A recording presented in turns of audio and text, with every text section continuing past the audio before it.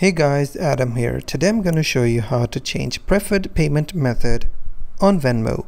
First of all you have to do is open your Venmo application on your phone, and then all you have to do is click on the hamburger menu, which is on the top left corner, and then you have to tap on settings. Here you have to select payment methods. This page will show you all of your payment methods. If you have a single payment method, then that method will be set as your preferred payment method. If you have another bank account and you want to make it as your preferred payment method, then you have to click on add bank or card and type in the details of your card or your bank account, and after that now you have two payment methods. Now you will see an option called preferred payment method.